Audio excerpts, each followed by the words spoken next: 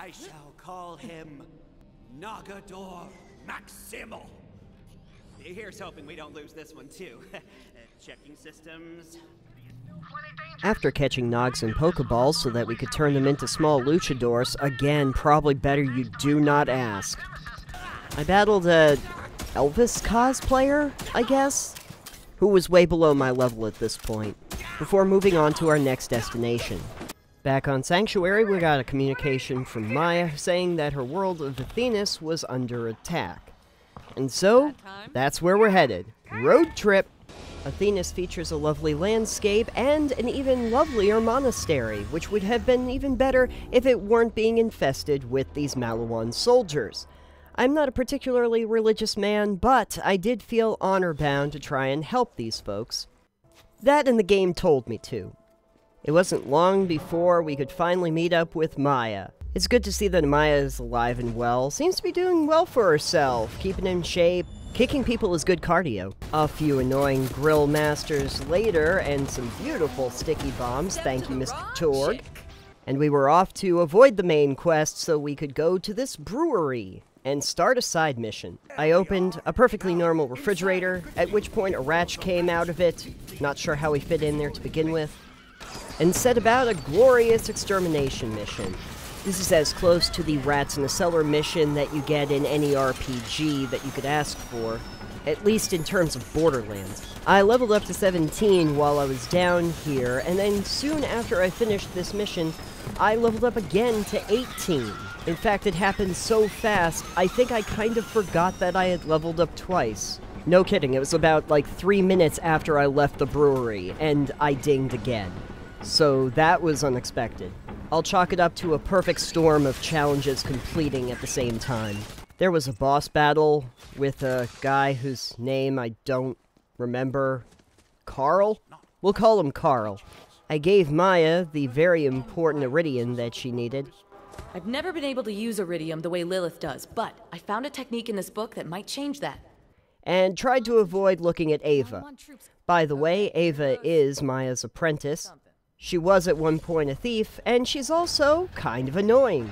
Behind the wall, I realized I still can't inspect these artifacts. Found a piece of the vault key, and got the 411 on Ava. The real reason I took Ava on as an apprentice? She's going to be a siren, someday. And I want to make sure she's ready when that happens.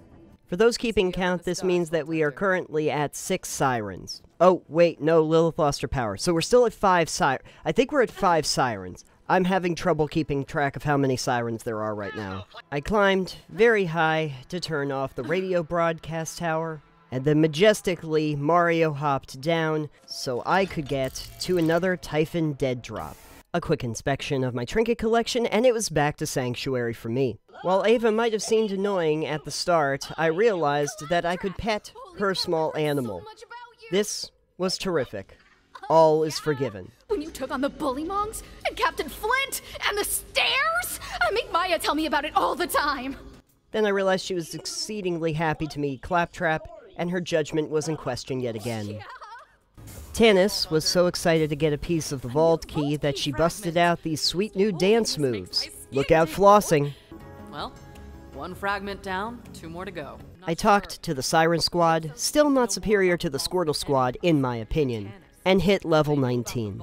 Rhys, in a mad dash to get off that pedestal I had put him on, explained that he actually knew exactly where one of the pieces of the vault key was this entire time. And Zero reports the laser's being powered by a vault key fragment, so, All I needed to hear, we're on it. Citing an absolute lack in judgment, I decided to do a mission for a child. Yeah. This would be my downfall. I've got a job I could totally do, but I don't wanna. You wanna, right? So, before moving on to space lasers, it was back to Athenas. Hammerlock had me destroy a chupacabratch. I know it's funny, right? Because it's like a chupacabra, but ratch. You can put ratch into anything and make it work, except maybe a burger. Wait, what was that? Oh, that's what they used for the burgers? Right, forgot about that story point. Those burgers are made with ratch, folks. Soylent ratch. See? Works with everything. Ava's very important quest revolved around getting back many of her personal possessions. Most notably a diary that was stolen by this Darwin Award winner, and I got rewarded with a fancy chest. And my inventory's full again. One of the guns I was able to loot from that chest was called the Boo Plus, and this would become my new favorite thing. I can launch spider bots on the ground and on walls, and then they just explode into enemies when they run out of ammo. I would in no way exploit this. Finally, I met Rhys in person. He was having a bad day. Quick question. Is that mustache authorized?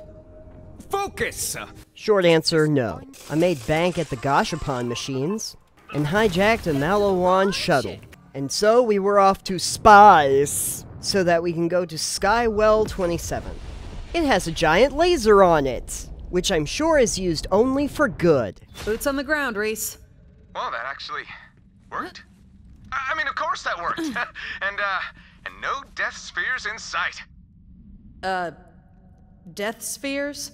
I surprised Rhys by not being dead, and realized I never asked for that autograph. They say in space, no one can hear you scream. They better tell this guy.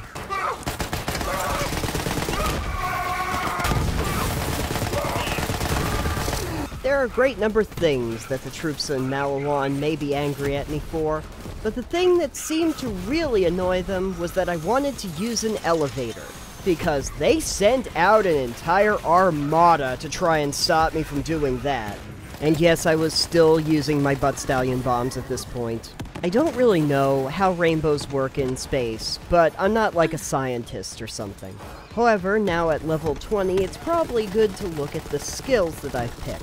Now on the 4th level down in the Demolition Woman tech tree, I am able to max out the why can't I hold all these grenades skill, which just gives me extra grenades. And that's kind of important for Mose just because she gets so many bonuses for splash damage. And then I saw it, the giant space laser. It was beautiful and terrifying. And also, don't stand too close to it, oh no. I picked my moment, waited for the laser to fire, and then made a mad dash into the interior. Because there must be something cool there, right? And there was. There was a chest with a bunch of green items in it. Kind of anticlimactic. Then somehow the laser killed me. I then proceeded to feel like an idiot, because the mission was actually to just disable the laser, which I could have done if I just went a little further past it. And oh, it's way easier to get in there now. Good to know. Somehow, I had come across a shotgun that also was sort of a sniper rifle, and also became a MIRV when I threw it. I was not complaining. Rhys told me to jump into a hole, and I stupidly did. Hey, you know those murder spheres that he mentioned when we first touched down? Here they are. Rhys insisted on having his own murder sphere, except that he needed to choose the one that was less murdery and more touchy-feely. Call me Rhys Ball. Ball scan complete. That does not sound right. This way to the control room. Somehow, without even trying, I ran across a handsome Jackie. She was wearing a Handsome Jack face mask, which made it very shootable. And this would not have been a big problem if she didn't have a bot that constantly regenerated her shields. She had me on the ground, but then I got a brilliant idea, and threw out my boo several times. She never stood a chance. Unbeknownst to me, this was actually a target of opportunity, and she dropped a legendary assault rifle, which I honestly didn't use very much. Not to be outdone by Rhys, Katagawa proved that he had an even bigger ball. And this would be our next boss fight. Katagawa Ball had an interesting feature that gave him a level of armor over 2 levels of shield. But I had a plan. Jump in a giant mech to take out his armor. Then throw out lots of boos to quickly take down his shields. This worked pretty well, and I finally hit level 20... Nope, didn't hit level 21 yet. But I did get a whole lot of great green drops. Katagawa Ball sucks. Luckily, a Daredevil-style hallway battle was in my future, and in a flood of rainbows and walking turrets, I was able to get to level 21. What will happen when we get our head out of the stars? Oh, probably have to do with ninjas. Yeah, probably ninjas in our future.